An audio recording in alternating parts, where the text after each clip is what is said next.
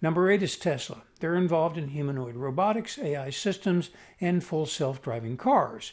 They are a leader in real-world humanoid robot deployment with their Optimus. Vertical integration is strong. They make all of the components of their own, and they do all of the assembly themselves, just like they do with Tesla. Their data flywheel gives them a competitive edge from autopilot, hardware-software integration, and of course you have Elon's narrative power. From risk, they're highly volatile. Their production timeline for Optimus is still unclear. Now, I want to stop and do a sidebar for a moment. Let's talk for a moment about what we mean when we say the data flywheel effect. When analysts or commentators refer to Tesla's data flywheel from autopilot as an edge, they're highlighting a powerful feedback loop that enhances Tesla's AI capabilities over time, especially in autonomous driving and humanoid robotics like Optimus. So here's what that means in detail. A data flywheel is a self-reinforcing cycle where more users or data points or usage generates more data, which improves algorithms, which enhances product performance, which then attracts even more users. This creates exponential progress over time. So how does Tesla's autopilot generate a data flywheel? Massive fleet data collection from Tesla's fleet of vehicles. They have over 4 million vehicles on the road globally. Each one is equipped with cameras and sensors. Every time a Tesla drives, it collects real-world driving data, video, sensor input, driver behavior, edge cases.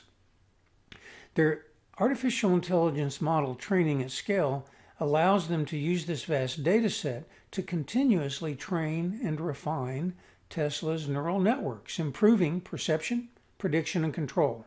Critical components for FSD, full self-driving, and eventually humanoid robot decision-making are positively impacted.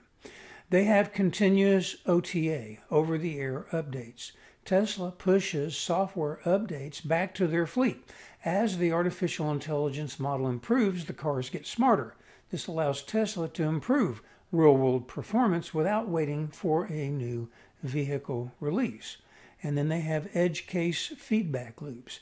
Rare or difficult situations, such as complex intersections, unusual pedestrian behavior, and such, these are logged, prioritized, and fed back into the training cycle. This is a unique advantage because Tesla captures these edge cases at global scale, something most competitors are unable to do. Now, why does this matter for Optimus, their robot? Well, the behavioral models, the motion planning, and the situational awareness developed for self-driving cars are also applicable to humanoid robots. Navigating spaces and identifying or reacting to people or objects. This makes real-time decisions much easier.